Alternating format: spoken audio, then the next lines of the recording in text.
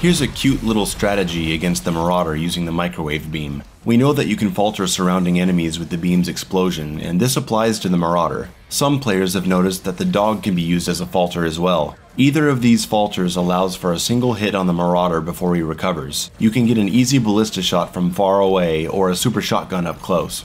The damage from the blast falter and a ballista shot is enough to take out a Marauder after 2 cycles of your typical SSG ballista combo.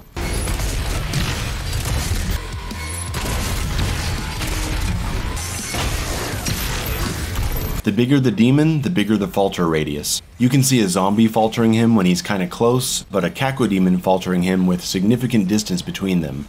You want to do this while he's running with his shield down. If his shield is up and the explosion comes from the left side, he'll be covered by the shield. But on the right side, even with his shield up, his side is exposed. Unfortunately, there's no follow-up opportunity, or none that I've found. I've tried grenades at different timings, and he won't refalter. Apparently, you can't even damage him after the first hit. Watch here, I can actually land a blood punch after the ballista before his shield comes back, and it literally does no damage. I don't know why. Here's the Marauder's life bar after 2 microwave beam falters and 2 ballistas, and here's the life bar after 2 beam falters, 2 ballistas, and 2 blood punches. There's no difference at all. So this certainly isn't the strategy you go into a fight with, but you can easily imagine a scenario where things are chaotic and a Marauder dog is coming at you, so you can take him out and get a free hit on the Marauder. Or you're just not ready to set up a Marauder interruption, so you falter him with another demon, hit him, and get out.